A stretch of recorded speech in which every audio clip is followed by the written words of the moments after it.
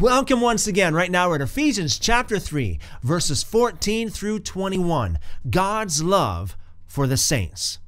Paul said, "For this cause, or for this reason, I bow my knees to the Father of our Lord Jesus Christ, from whom every family in heaven and on earth is named, that he would grant you, according to the riches of his glory, that you may be strengthened with power through his Spirit in the inner person, that Christ may dwell in your hearts through faith, to the end that you, being rooted and grounded in love, may be strengthened to comprehend," to understand, that is, "with all the saints, what is the width and length and height and depth, and to know Christ's love, which surpasses knowledge, that you may be filled with all of the fullness of God."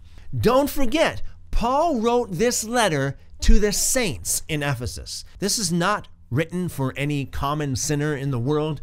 And in context, this is not even really written to us specifically. Paul wrote this letter as a personal letter to the saints in Ephesus about 2,000 years ago. He's talking about the love of God, the love of Christ, that they would know the love of Christ. Again, taking this in context, this is a letter to the saints, not to the sinners.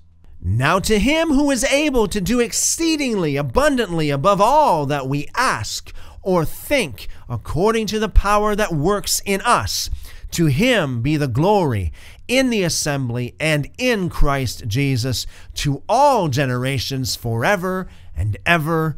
Amen." Seek him while he may be found, because there is a time coming when he won't be found. And if you seek him with all your heart, you will find him. Call upon him and he will show you great and mighty things. Love you guys.